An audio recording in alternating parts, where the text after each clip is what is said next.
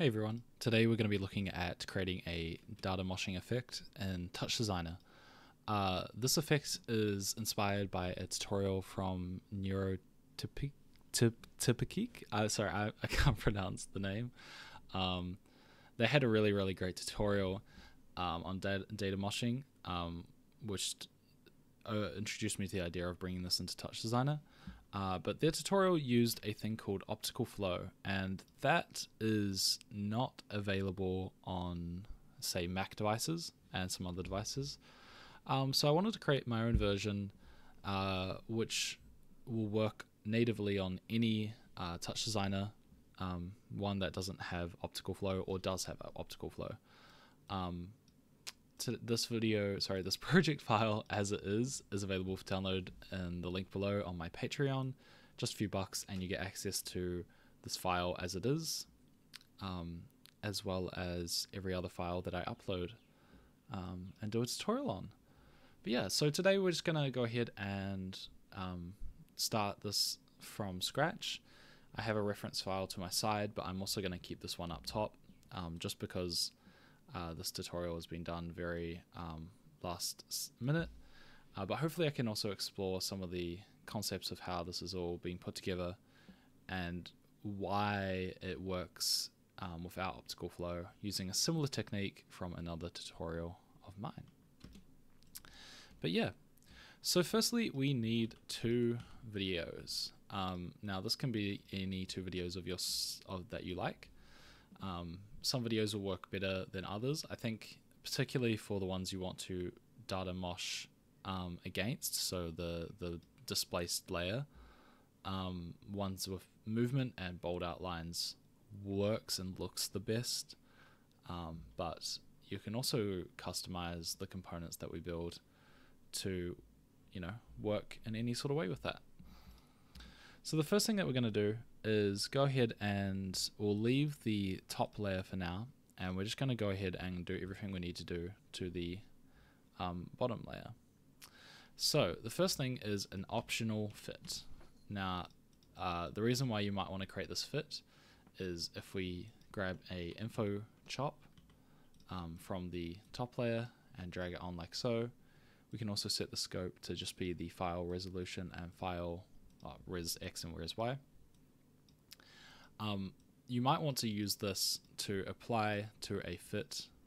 So what we can do is click the fit and go to the common tab, click plus, and these are now draggable, and we can drag them on and apply them like so by clicking and chop reference. Now these are the two same aspect ratios, and thus this is kind of an unnecessary step, but might be useful.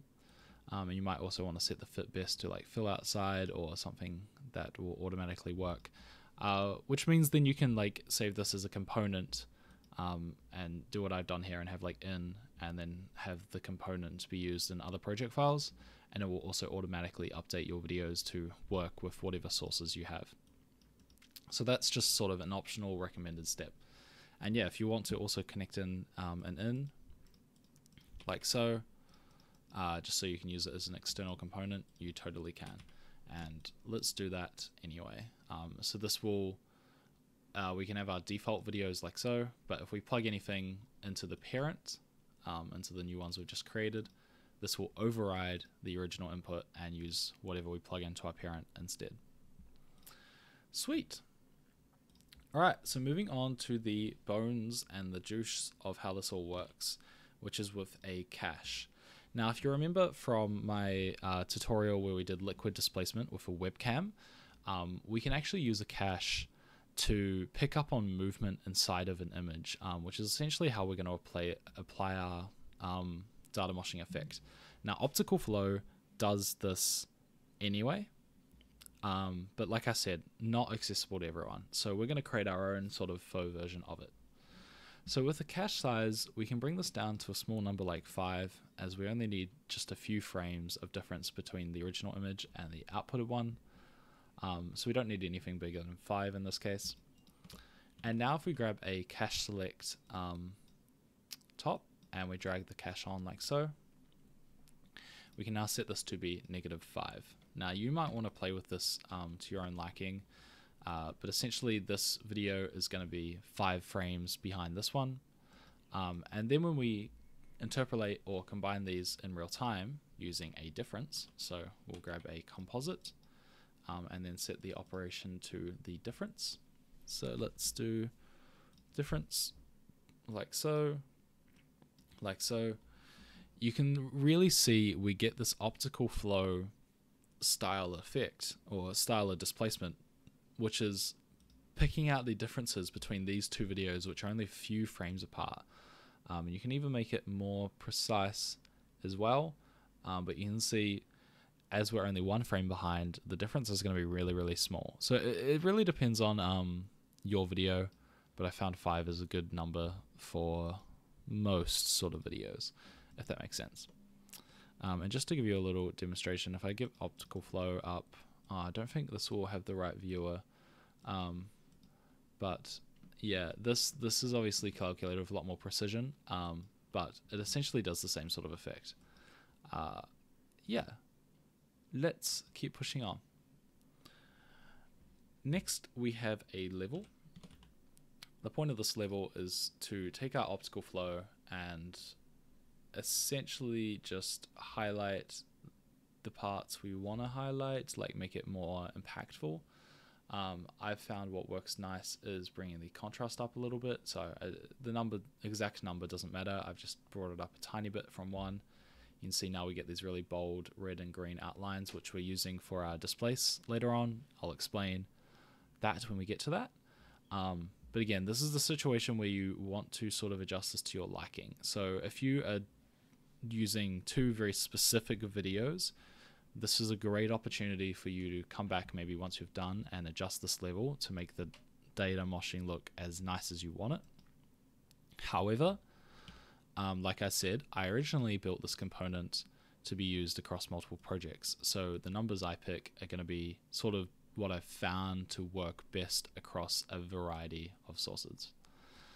Next in the network, you can see here that I have a threshold, but I'm not actually using that, so we can skip past that one, and then it gets plugged into the displace. So we need to catch our top layer up to speed. So what we do is we connect in a feedback, and essentially we're going to be creating a feedback loop with the displaced optical layer that we place in, and that's going to be repeatedly added on, which is going to give us that Datamosh effect as the new layer alters the pixels of the original layer. Coming back off this feedback, in my network up the top, I have a noise. This noise is turned off because it's sort of just a stylization effect if you want to add more grit and grain to the image, but we're going to skip that for now. What we are going to do is go ahead and grab a displace, like so. Off of this displace, before I connect these networks in, I will just complete the loop. We have a level. Again, this is simply another optional step. This is actually a lot simpler of effect than I think people realize, but I have a lot of these sort of like optional effects to help bring in any sort of refinement to the look that you might want. From this level, I then have a composite, and like any sort of good feedback loop, we need to connect the pre-feedback in, so we can connect that one in like so, and let's make sure we have this one set to, in this case, maximum. Again, another situation where I found playing around with the different combinations can give you nice looks, but in this case I found maximum works the best across multiple video sources. The next thing I have in is a little bit peculiar, which is an RGB key. And now the reason I have this is because sometimes with the displacement, depending on your video and what it is, a bit of transparency might be introduced. Not necessarily like parts of the image that are cut out, but like some of the background might become slightly opaque. So adding in an RGB key just applies a black background, which will help fill in those opaque layers. Again, not necessary. You might even want to work with transparency, so you might want to skip this step if you know what you're doing. Otherwise, I think it's a good safe thing to have just enabled. Finally, we have another level. Again, this level is in my case up top, not doing anything at this current point in time because it is a stylization option. We have a null, which if you want, you can name BG for background and you can enable it. And then I had a out because, again, I wanted to use this as a component. And when we have an out, essentially when we then scroll out, it gives us the video output like so. Cool. So now to combine our displacement. I actually, for this displace level, really like to keep the extend to hold. That's a bit of a optional look. You can see here with these lines that are being dragged across, this is what the hold effect will create. If I instead set this to repeat or mirror, and then if we let this play out, you can see the image doesn't get stretched as much and it repeats the image on the displaced layers. So this hold is really up to you in terms of stylization, but I found it's the best look in my opinion. So we can plug this level from the second one, second input into our displace like so.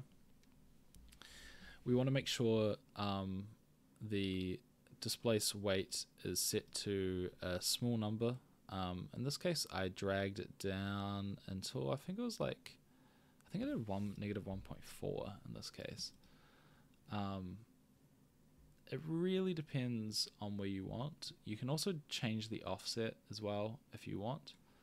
But other than that, I kept most the same. And I'm just going to pause the recording and double check something real quick. Awesome. So the thing I was just double checking was the display sources, red and blue, which we have set on default.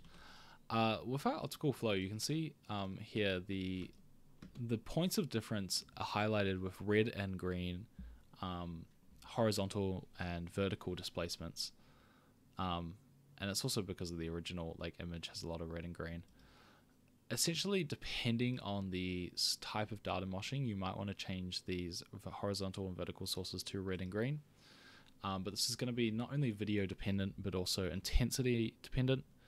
For this situation, I'm just going to keep it set to red and blue, so it doesn't create too intense of an effect. And I now need to complete the feedback loop. So from this background, like so, just dragging this up so it's a little bit more obvious. We want to drag this onto our feedback like so. This is another opportunity here with this level where you could actually set the opacity to be slightly less than 1. And then with this feedback as well, let's go ahead and grab a keyboard in and then apply this to the reset button like so, which will just pulse the reset every time we want to do it. And I'm just going to double check once again I haven't missed a step. Sorry, I did make a mistake. This is one of the many side effects of someone quickly requesting a video on this and me being like, okay, yes, I will do it quickly.